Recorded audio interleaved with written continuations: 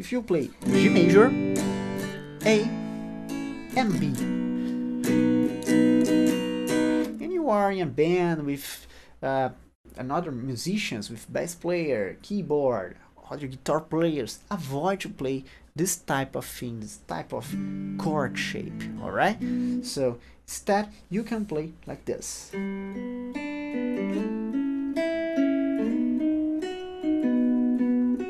It's the same chord progression, but I play a melody, alright? And a different guitar shape. So the idea is, G is right here, right? So you go on a string number 2 and play fret number 3, 4, and 5, alright?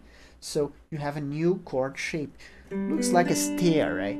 So just think about your roots notes and create your stair. This chord shape works very well on the guitar.